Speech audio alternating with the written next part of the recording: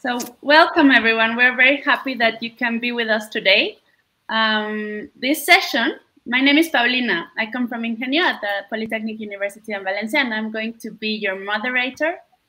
This session of Picture Transformation combines three projects: Motion Handbook, Tools for Transformative System Change, Science to Policy Training, Increasing Policy Impact for Transformation, and a model for the transformation of the learning environments of the public schools of the city of Bogotá, science, technology, and innovation. So what we're going to do today is to have three 10-minute presentations that will highlight and showcase these transformative approaches that actually work. Each of these initiatives has worked particularly well in their approach. And then after this bit, we're going to have a space for you to ask questions and comments about these presentations and about how they relate to the transformative innovation policy theories and concepts and practicalities. And then we will have 30 minutes for that. So to start, I would like to give the floor to Carla Albial. She will introduce us to the Motion Handbook, Tools for Transformative System Change. Thank you, Paulina, and thank you everyone for joining us today. So I'm going to share my screen. You can see my full screen, right? Okay, I guess the silence is a yes. So I'll briefly talk to you about the Motion Handbook, which is a handbook. It's a tool that we develop as part of the Motion project, which is a collaboration between the TIPSI consortium and IIT Climate Kick. And the main goal of this handbook is to provide a guide into building what we call a transformative theory of change. So first, what is transformative system change and what is the logic of this handbook and the motivation? So we wanted to respond to the question of how can private and public organizations understand how their actions contribute to transformative system change. And as you see on the figure on the right, normally what organizations through projects do is system optimization or partly system redesign because projects tend to perpetuate some of the traits of the systems. And it's hard to be involved in processes of system innovation where we transform certain systems into more sustainable solutions. So what we wanted to do with this handbook, it's very humbly, in a way, contribute with a tool that can help projects, programs, and other initiatives to ambition how they're contributing to the system transformation, of which they're a very small part. So our value proposition of this handbook is that we provide a theory-based, step-by-step, and approachable design to monitor, evaluate, design, monitor, and evaluate how projects can promote transformative change in their specific contexts. This process is co-creative and inclusive, and so the idea is that by using it, you learn how to do it, you can adapt it, improve it, and share it with others. That's the motto of our approach. It's guided by 6 principles, which are the principles of formative evaluation of the TIPSI consortium. So first, that evaluation is a continuous process that should start from the design phase of a project and through the implementation and the assessment at the end. It's a process that actively engages stakeholders, as I said earlier, in a co-creation approach. It applies mixed methods and different approaches to data collection, to gathering evaluation or understanding the system that are selected and adapted given the different circumstances of the projects. It's a process that pays attention to the portfolio of actions that in which an initiative is embedded, and this was a very important notion for us, the idea that a project or a program is part of an ecosystem of actions that contribute to system change. So with the approach, we want to highlight that. And it's a flexible theory of change approach. So what is a transformative theory of change? So a theory of change is a methodology that many of you might be familiar with, which is used for projects and program evaluation. In this case, the transformative theory of change is an approach that uses the theory of change in addition with the MLP, the multi-level perspective, which is a particular way of understanding how system change happens from the niche, so novel ideas that evolve and finally transform the regime, which is the existing and dominant socio-technical system. So our theory of change is particularly well suited to efforts that either seek to bring niche innovations into the regime or to transform regimes by introducing some traits of emerging niches. So this is an example of the theory of change approach. As you see, it's basically a very similar approach to any theory of change with inputs, activities, outputs, outcomes, and impacts. And then, well, you see an example on the side with the shared mobility. There's a TO on top, which is the transformative outcomes, which I'll explain in the next slide, which are the way we conceive this MLP into the theory of change.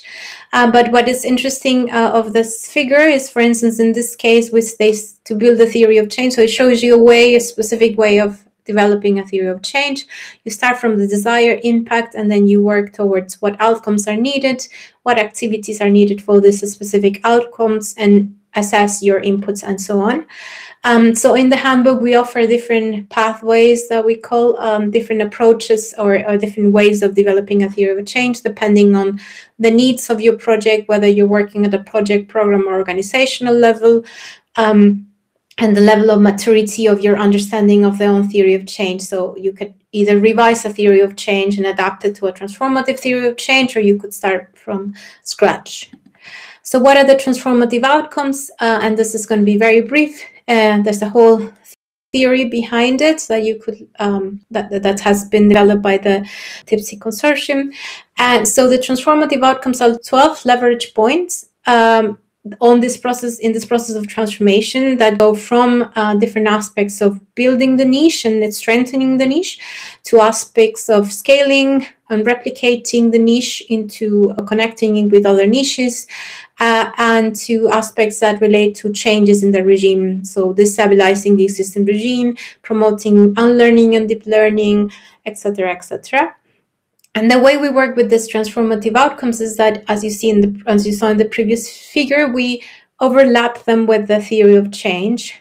So in a way, you build first your own theory of change without the theory heavily informing it, and then you use the transformative outcomes to stretch your thinking, to structure your thinking towards elements of transformation that could be found in your theory of change or could be added to your project.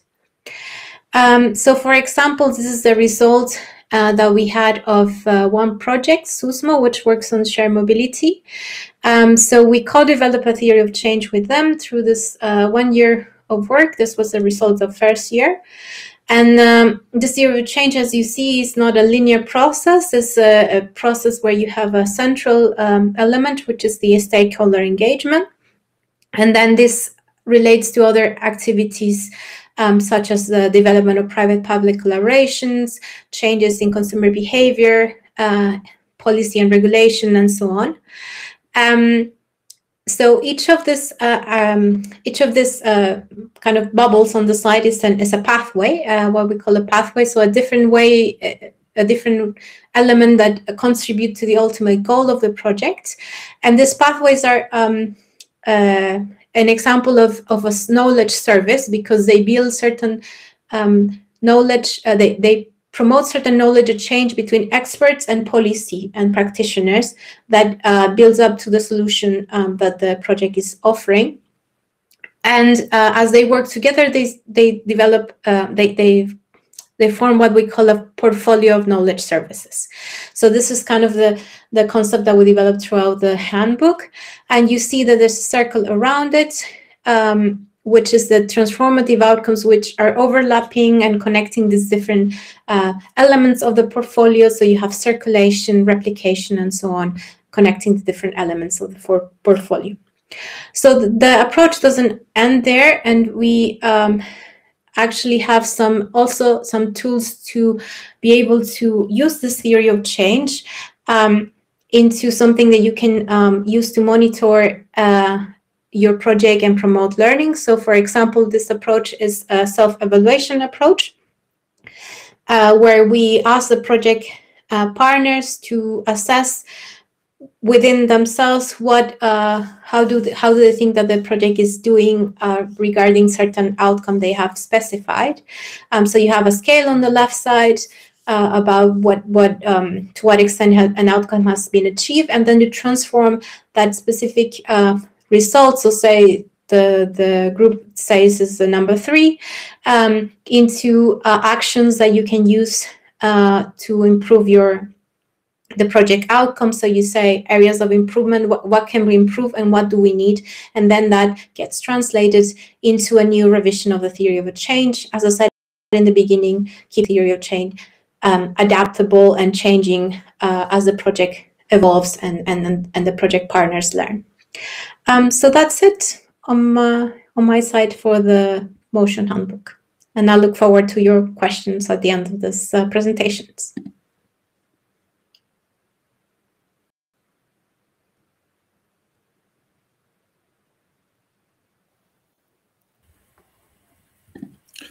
Hello, everyone. I think I'll just switch to presenter mode. So hi and welcome to our part of this session. We're going to give you a very brief outline of a science to policy training that Lasse from LISIS, Michael from the Austrian Institute of Technology, and myself have developed as part of the USPRI Early Career Researchers Conference in 2022. And as a background, it really started with actually a conversation between us where we were wondering how we as early career researchers can actually better contribute to transformations. Maybe we could engage with and influence policymakers. Yeah, I think that's a really good idea. I actually have some experience from work in the US to support this. Yeah, I did some work with PhD STEM students, training in Washington, D.C., and really a pretty significant demand for learning to communicate their research, understanding the worlds that policymakers inhabit, and really bring those two spheres together to communicate and policy for impact. But then the problem is that this requires some skills and competencies that are not taught to researchers and only acquired by some and after a long time. Yeah, that's really true, Lasse. But why don't we just develop a capacity building training as part of the Early Career Researchers Conference from USPRI ourselves to help early career researchers like us to build those competences? And that's what we're here to share with you, the results of our effort today. So we'll continue with a little bit of an outline of the content and key lessons learned from the exercise, as well as a close with invitation to collaborate and questions for you. So to start you off, I'll take you back to our starting point, which was the figure you can see here. So this is a science to policy cycle that outlines the skills and competencies needed for creating evidence-informed policies. So this figure was created by Lena Topp, who works at the European Commission and who was kind enough to join our panel of policy experts at the training. And as you can tell, this is a bit of a muddled landscape with many different competencies that are hard to all address at once. It's impossible for any one single individual to have all these competencies, and while they might be available in some research organizations, we believe that these are best developed through networks and communities, much like here at the TIPC. As you can see, we have identified that a science to policy training for early career researchers might be best positioned to address and develop two of the competencies in the cycle, and that was understanding policy and science and communicating scientific knowledge, which my colleagues will tell you more about in a second. An important lesson from the cycle is its emphasis on synthesizing research rather than production of new research. If publishing in high-impact journals don't necessarily yield similar impacts on policies, then the focus on knowledge productions in research institutions should be complemented by a focus on synthesizing research. And of course, we believe that those competencies are best developed through training and developing early career researchers. So this autumn, wrote out a policy training within the context of the EU's Early Career Conference, which was co-hosted by LISIS and the Austrian Institute of Technology. It consisted of 4 different parts. The first 2 were half-day events that took place prior to the physical conference itself, which prepared and trained the participant for the 3rd and 4th part, which featured a pitching context at the conference itself, where a panel of distinguished policy experts provided feedback for each of the pitches. So some of the key lessons from that very first part, that aspect of understanding policy and science, that half-day training prior to the conference, just wanted to briefly share some of those lessons learned with you. We heard from the policy experts that relevance of research and addressing a particular need is really key to have impact on policy. So that could happen through connecting with policy and public discourses to really increase the relevance to policymakers, to have an influence on them, to have impact on policy. You could also think about policymakers as problem owners, so that increases also the uptake, but also the collaboration with researchers. We heard that the researchers' roles and ways of working are also changing. So from the traditional sort of knowledge provision type of role, more towards becoming a process designer and a facilitator of transformative change processes through workshops, living labs, and so on. We also heard that new skills and capacities are really, really useful. Aspects of these are translation skills, where you translate complex technical knowledge into policymakers' terms or policy language or layperson's terms. We also heard that networking and relationship building are critical skills for that. And then lastly, a very interesting point was that the avenues for communication and engagement are also changing. So it's going away from sort of writing traditional reports and papers, more and more towards collaborative settings, for example, in living labs or other design type of workshops. Here I'll share a little bit of some of the content from student reflections as the communication and policy trainings themselves. So on the one hand, students were really coming away with an appreciation of how different theories of policy processes, whether that's the multi-approach or advocacy coalition frameworks or the policy cycle, really all have strengths and limitations. They're better viewed as heuristics and chosen and operationalized depending on the circle of interest of the analyst. Next, students came away really appreciating this sense that communication really starts much earlier, and it's really a function of connection, actually, with the policymaker, interested stakeholder communities, and it's sometimes more helpful to think about it as a collaborative process rather than a one-way dissemination exercise. In terms of this aspect of idea of informing and influencing policy processes, there was a strong emphasis and appreciation on the importance of empathy to support those kinds of connections with policymakers, as well as the importance of self-knowledge around clarity of one's own purpose for engaging in the first place. Finally, when it comes to communication benefits from the sessions, students really came away appreciating the importance of having a very clear purpose for communicating, having a strong knowledge of their audience, coming across in an authoritative manner, but also presenting ideas simply and clearly, and using opportunities to practice to better and better presentations.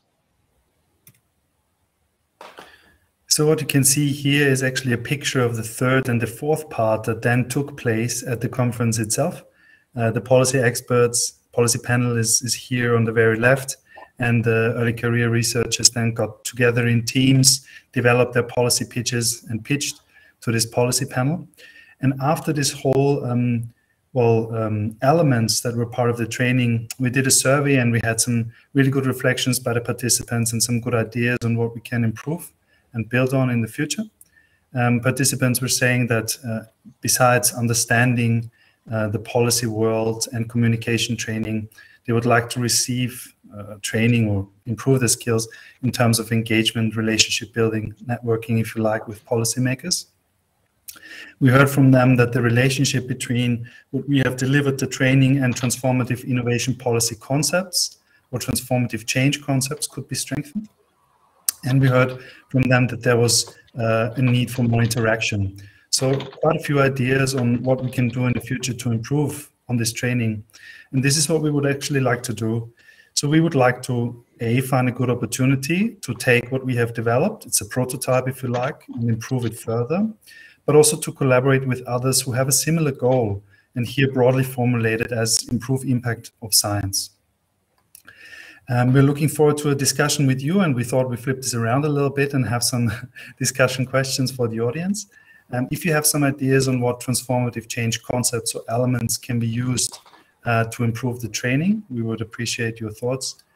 But also, if you have some ideas on how we can develop this training for a broader audience, not just early career researchers in general, and who has ideas on how to do that and who we need to speak to.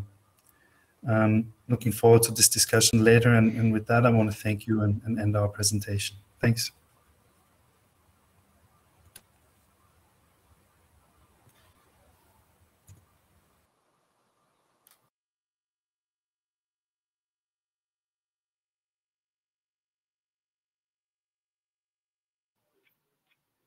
Yeah. Good afternoon to all. Thank you. I am Mabel Ayure, Science Policy Leader at the Colombian Observatory of Science and Technology.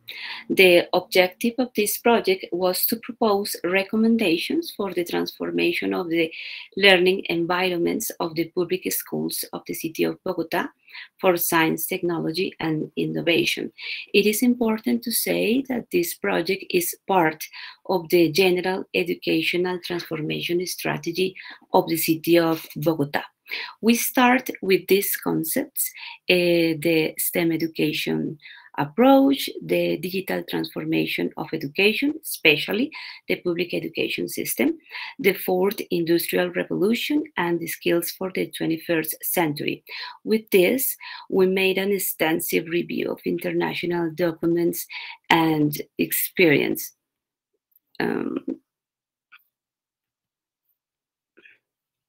To understand the conditions of the public schools and learning environments of Bogotá, we made a baseline of indicators for the STEM education in the public schools. We managed to collect data from 64% of the public schools with more than 5,000 responses from staff, teachers, and students. At the end, I'm going to share some links so you can see the results. With the data, we were able to identify 4 types or learning environments in the public schools, 52 public schools in the level of approach to STEM education, 96 in the level of knowledge what is STEM education, 3 in the level of understanding what implies the STEM education with experiences and experiments, and 52 in the level of some integration with the STEM education. With this data, the analysis, the document review, and the very extensive multi-stakeholder conversations, we propose a definition and this model for the learning environments for science and technology in Bogotá. In the definition, we consider these initial concepts, the STEM education and science education, the categories from the baseline, teachers, student, pedagogical strategies, the available resources, the digital strategy, and especially the relationships with the environment. In the definition, we also consider the categories, the levels of learning environments in relation with the STEM education. For the recommendations for the public policy for science and technology education of Bogotá, we propose this model. In the model, we promote that the digital knowledge program is the center of the educational transformation strategy. We propose that for transformation of learning environments with the digital transformation processes in the public schools. The public schools of the city have made a lot of progress around the digital field, but now the actors of the educational community have the potential to transform their own learning environments with their specific characteristics and priorities. The model and recommendations focus on 3 components: the STEM educational approach, the digital skills, and the social appropriation of knowledge, which is a very important component in the science and technology policy of Colombia. These components include 3 dimensions: academic management, educational innovation, and resources. The main idea is that the schools change the goal from learning science to learning with science, technology, and innovation in all subjects, and the actors of educational community, staff, teachers, students, and families, and the other actors around the public schools be the transformative actors. The policy began its implementation last semester, and we are waiting for the initial results of this initiative. Thank you all, and I wait for your questions.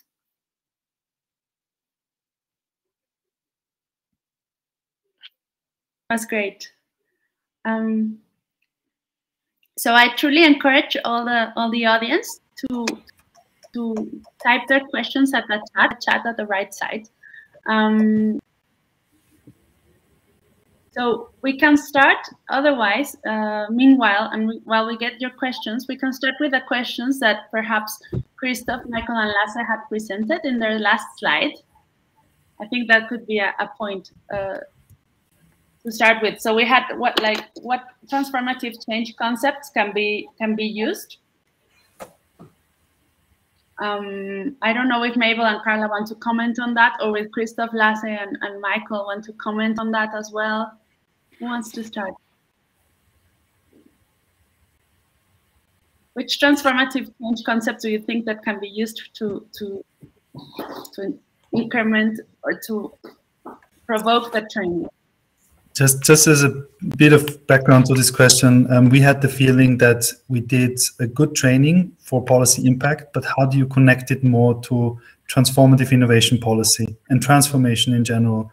So what sort of aspect can you feed into that training from the transformative change community that would improve the training? That's sort of the background to the question.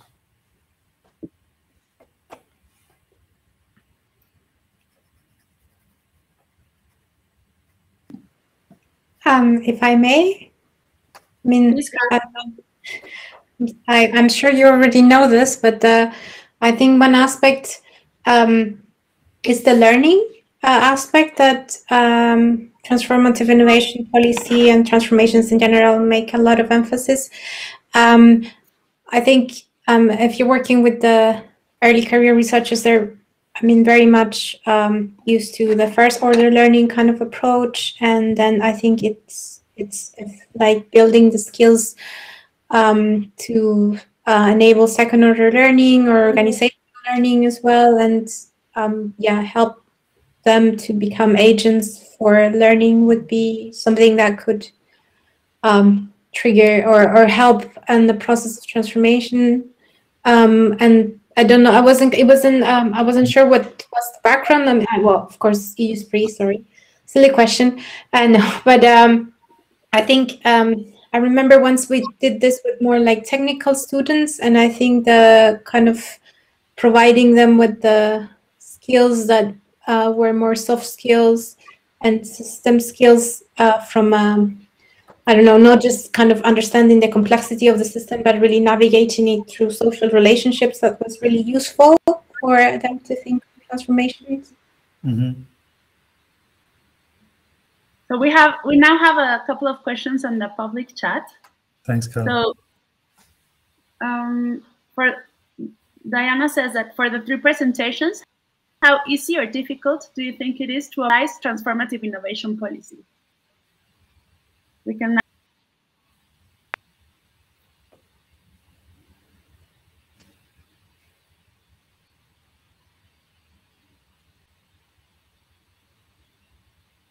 So, do you want to start, Carla, perhaps? Okay, after talking head today. How easy or difficult? It's difficult, I think. I think it's difficult because it's a very contextual concept. If you know what I mean? Like, it needs to be really, to really operationalize it, you need to understand the organization that you're working with, their goals, their visions, their setting. And so it's not like you can, you know, easily take a manual and then implement transformative innovation policy. There has to be a lot of learning from both sides in the process. And there has to be an opening for learning, which is not there necessarily in all the organizations. Having said that, I think, yeah, if you have motivated individuals that you're working with, this can be done, but of course it needs commitment and time. Wonderful, Carla. Maybe Mabel, do you want to follow? Yeah, it is quite difficult actually. In this case, for example, in the city of Bogotá, the local Department of Education is now working with an extensive group of public and private organizations, so we can really implement this policy and this model for the transformation of the educative public system in the city. But it is going to be a very long process.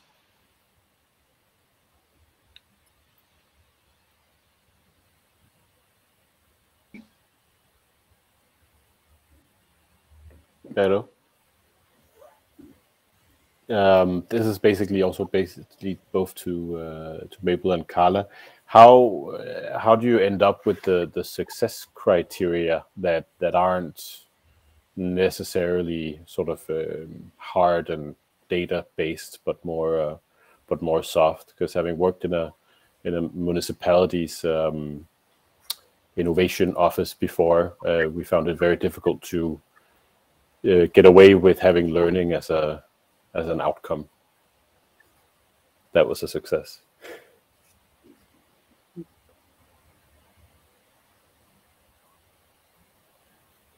Michael, Christoph, is there something you want to add?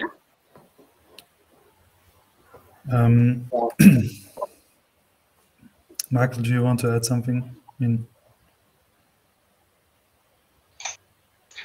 No, I'd be to hear Melissa's question, and then also just to say that, as Christoph noted in our presentation, that's dimensions that we're looking to expand the depth of the program to really do a better job of operationalizing this transformative dimension. So we seem to have a consensus about how difficult it is. It's difficult. It is difficult. We have more questions. We have another question that said, what have been the main challenges that you have faced? If I can answer first, the main challenge maybe is the cultural vision of the transformation, especially with the public actors. There is always fear of what implies the transformation. They maybe don't want to transform anything, or maybe there is a little fear of the next questions for the getting better, or for the policy transfer of something like that. So the cultural vision is maybe the main challenge. Wonderful, Mabel. Good point. Maybe Carla, do you want to go next? Yeah, I have to agree with Mabel. I think we were we work with partners that were already very much aligned with this vision of transformation. So in a way, we had it very easy. I think, in our case, what was the biggest challenge I would say also from the researcher side, having the skills or developing the skills to translate these ideas into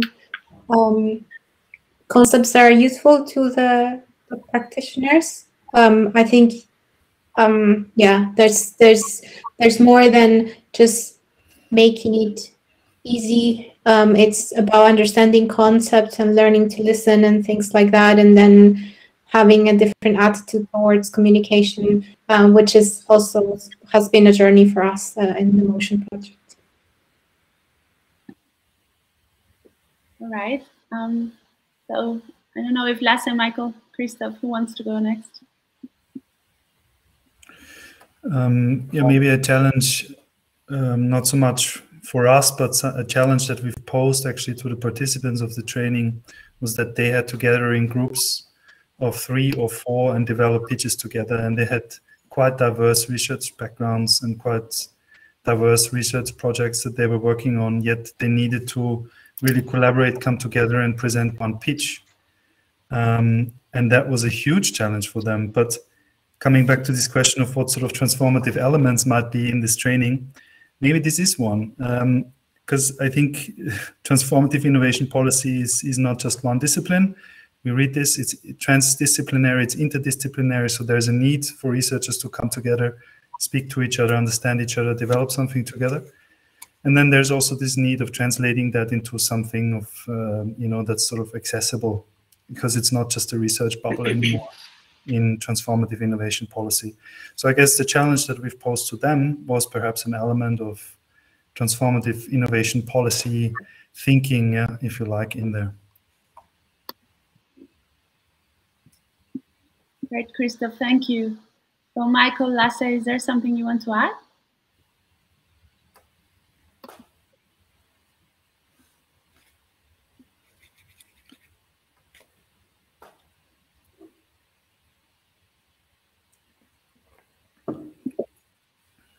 So we have another question. We can go to the next question. It's from Ed.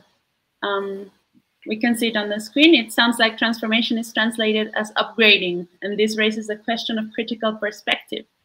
So without the critical perspective, it's likely to reinforce business as usual. Yeah, yeah, we know that. We try to avoid the upgrading or the getting better approach. We tried to understand and to speak with the public schools, so we can focus on the big concept of science and technology to propose to the public schools to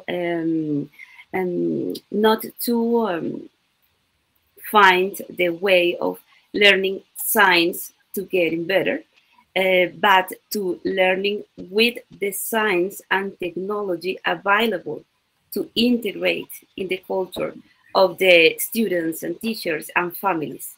That's the way we try to propose the model and the recommendations for the public policy. Thank you, Mabel. That's great. So we have another comment and question from Vicky. So she wanted to ask whether Christoph, Lasse, and Michael could reflect on the difference between research skills and skills to become designers or facilitators of transformative processes in collaborative settings. What do researchers of tomorrow actually need to learn practically? That's her question.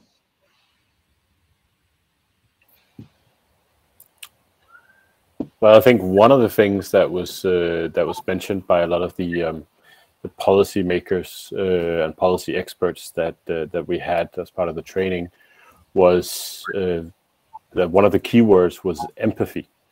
To have the empathy with the policymakers that you are collaborating with, and one of the policy experts had an example of how she had once made a policymaker cry because of the complexity she came with when she started talking about transformative innovation policy. So really understanding what situation that the policymakers are in and public managers are in, that needs to be one of the skills for tomorrow. Thank you, Lasse. Christoph, Michael, do you want to add something? Would you say futures literacy, for example, as well? Is there something that we would like our researchers of tomorrow to? Yeah, that's. I mean, first of all, it's a great question, and the subject of futures literacy is also interesting. I work in the foresight group at our center, and we grapple with that, not only with the future literacy of researchers, but also with the policymakers and practitioners that we work with. I think in terms of differences between the researcher sort of skills and these researcher or transformative researcher skills, I think a lot of them come down to taking sort of the, if you will, the really craft skills that you learn in a PhD about how to scope research, how to situate your practice in different theoretical traditions, how to select appropriate methods. It's about going several steps beyond that. So it's about situating your work in the context of other discussions that are happening or other particularly policy environments. It's about being able to then synthesize the kind of research that you do, but also the findings from other traditions, other forms of knowledge to really be able to make sense of what you're doing and help the people that you work with, the stakeholders that you work with, make sense of what you're bringing to the table, as a range of other skills associated with process design and facilitation. And again, I would emphasize some points that Lasse and Christoph have made about, the idea not being that necessarily one individual is expected to all of these skills, but rather the ability to work in teams where all of these are covered. And so to add to that, the ability to work in dynamic team environments where there's different expertise and it's respected and productively worked with, I think is quite important as well. Wonderful. So Mabel is going to share with us some links that might be of interest as well.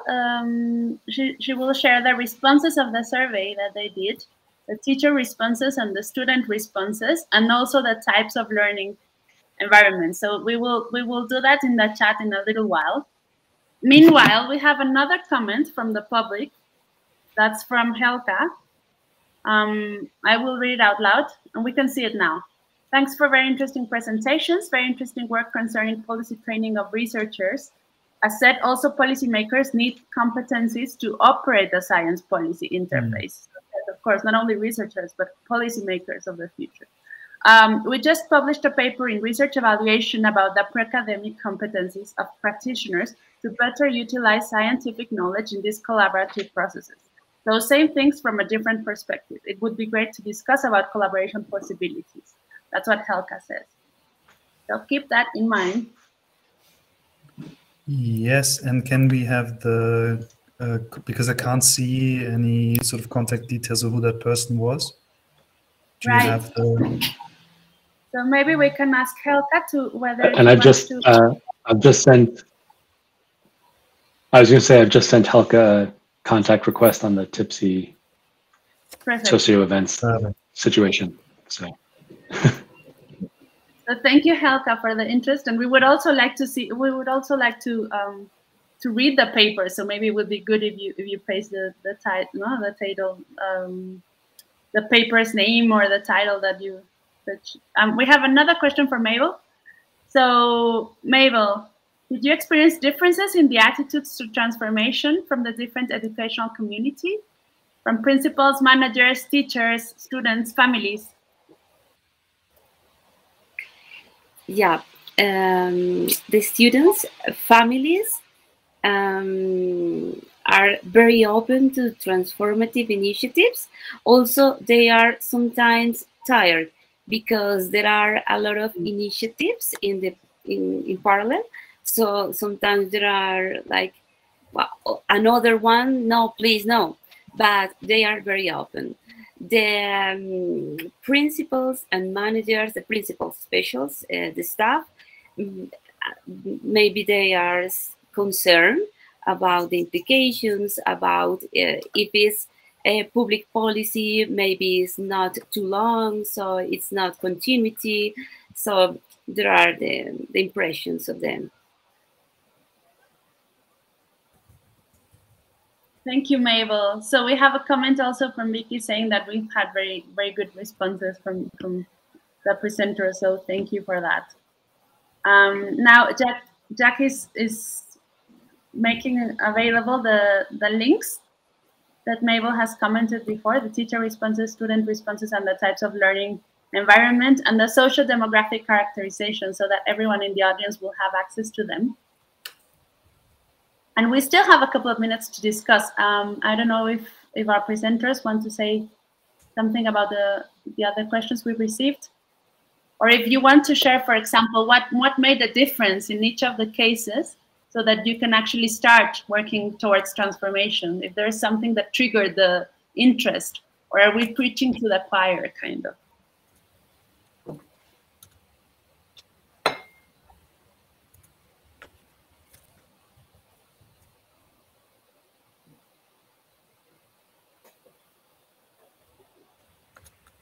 What do you guys say? Carla, what do you think?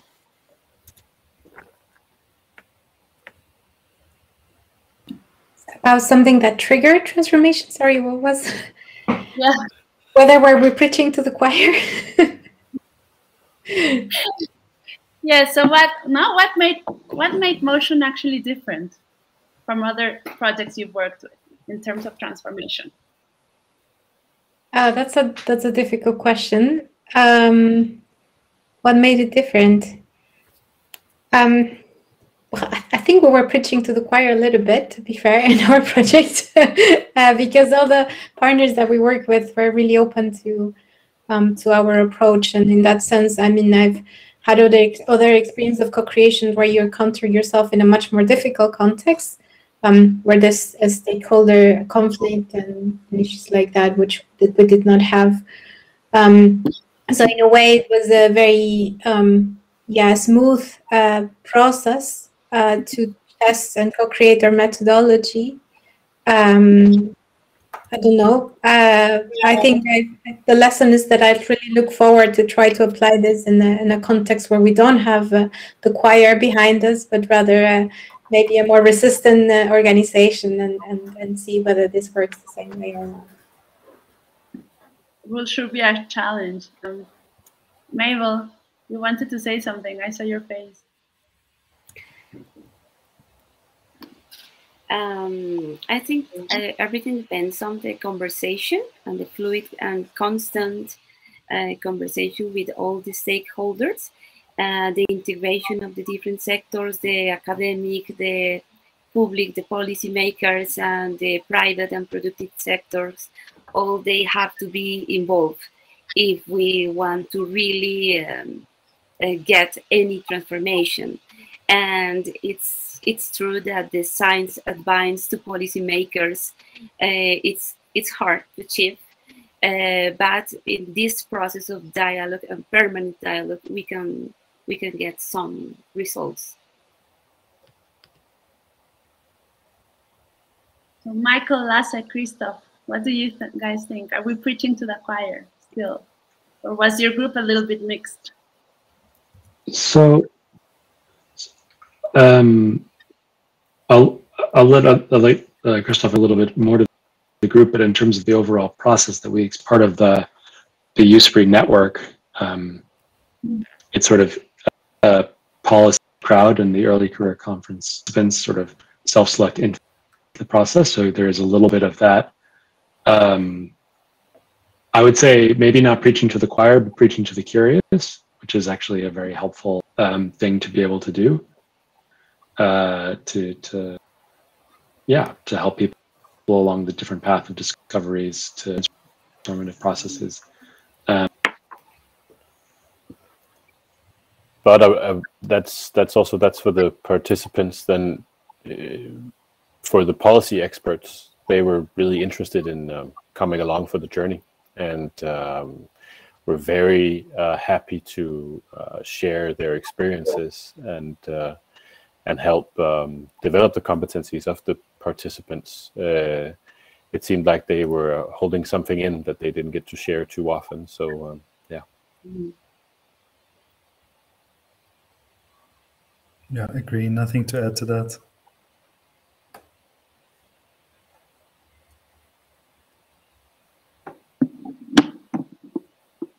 So in terms of the expansion, I don't think we talked about that too much, right? How to make this experience for a broader public, perhaps. How to make the training more extensive, right? That was one of your questions in the slides. Yeah, I mean, we have this prototype, and we think it's really useful.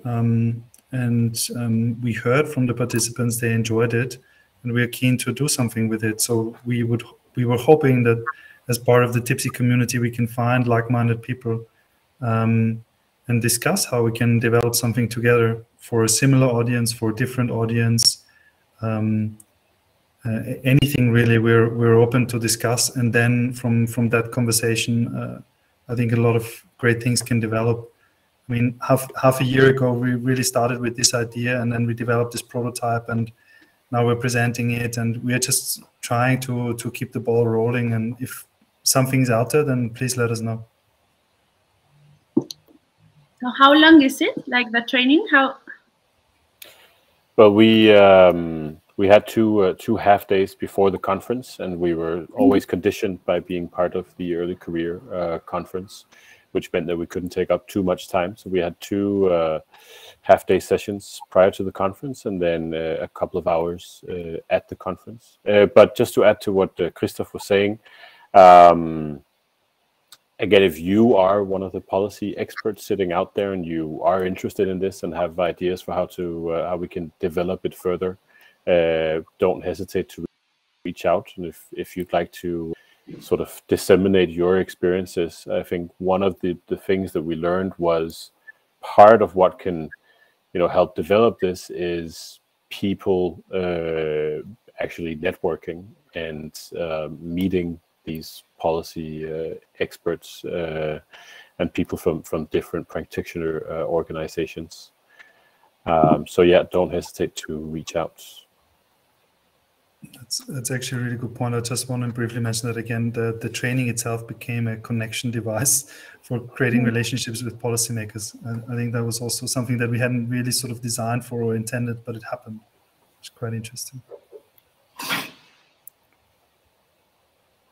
Would it apply to different contexts, like Global South as well, or? Yeah, I mean, I think the training is flexible in that sense that you can sort of slot in different elements, different backgrounds, different focus areas. The policy context that we focused on in this training was European Union. We had someone from very experienced on that level. Then the national policy context, where we had someone from Austria who works at the ministry. And the regional or the city context, as well as someone who is very versed in creating science policy collaborations, co-design practices. So these were sort of the different sort of themes that we had, but they can be changed. Yeah, I think they can be changed. And in that sense, you could also match it to a different context. It would actually be very interesting. But the EUSPRI is a European forum, so that was what we started with. And we didn't actually give the participants a specific problem to solve in the training for the pitch, but they were sort of all connected to the overall theme of the conference, that was transformative innovation policy. But it would be interesting also to start somewhere completely different, like starting in a practitioner organization and finding a problem that would be interesting for researchers with more diverse backgrounds to work on developing pitches to. So I could see it developing in that direction as well, on top of the frame that we've got so far. Sounds great and challenging. We go back to the difficulties as we started, right?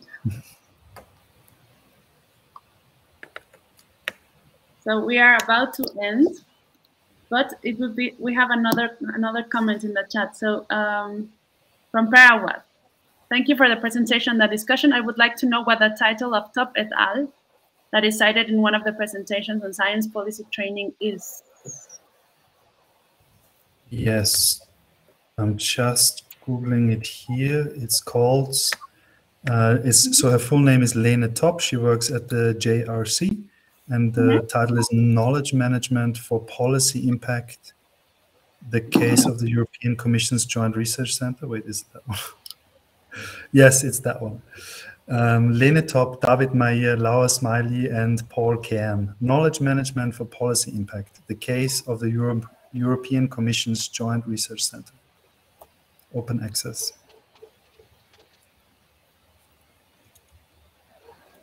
Knowledge Management for Policy Impact, the case, hold on. The Case of the European Commission's Joint Research Center, the JRC. I'll post the title in the chat. Yeah, thanks, Les. Yeah. I'm just, pasting it from the private, It's a really great paper.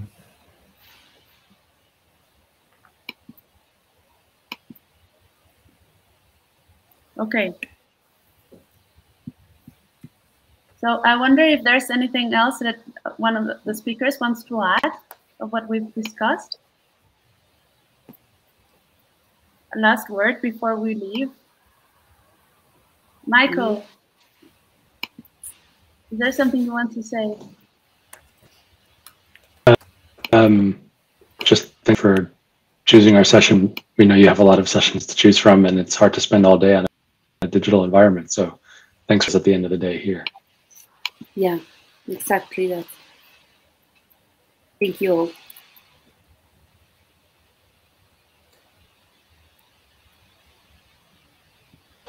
Carla, is there something else you want to add? Thank you for joining in. You're still staying in join session. Sorry, I need to make a motion about this. Session 32 for the crowdsourcing of the transitions. And if you're not joining the session, check the crowdsourcing of the transitions on the wall and in the demonstrator, please, because we're running a survey and we want everybody to join. So great, Carla, thank you. We now have the citation. Jack has posted it in the public chat. So now we have the Top et al. Right there as well for pair. Mabel, last word. No, thank you all really, because the digital time it's quite too much.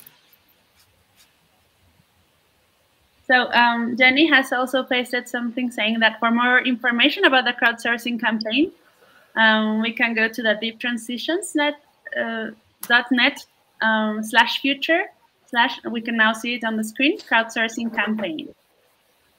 So we have it right there. Perfect. Thank you, Jenny, for reminding us. This is great. As everyone knows, the Deep Transitions and the TIPSI are two very close projects that we all care about. So we have 1 minute to go. I would really like to say to thanks for all the presentations. So thanks our presentators for this effort and for this magnificent response to questions, and to have a lot of more discussion for the future. We know that these topics are all super deep and interesting, and definitely thank you for the audience for picking us among the variety of options that you had. So we truly appreciate it, and we hope that this is the beginning of a longer conversation that we can continue throughout the days. So thanks everyone, this has been great. Thank you. Thank you. And thanks to Jack, who made this all possible as well. Thank you and enjoy the conference. Thank you all. Bye-bye. Bye-bye.